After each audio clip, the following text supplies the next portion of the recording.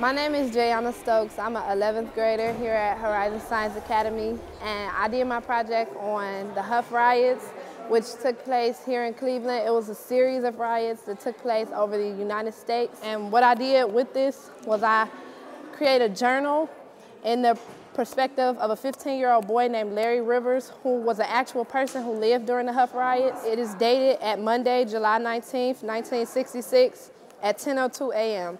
And it reads, "Today I was startled out of my bed by gunshots." People began to hear about what had took place, and they had grew tired of the racist acts that had took place in the area. So they began to protest. And over the days, the rioting grew stronger. They started arson fires, burning abandoned houses in the area. Though only 3 people died within the whole riot, which took place over about 5 or 6 days, it wasn't stated exact. I researched and it said that it restored order in 1989. That's why it says on the middle of the Hough sign on Hough Avenue, it says 1989 on the bottom, because that's when order was officially restored and it was back to normal.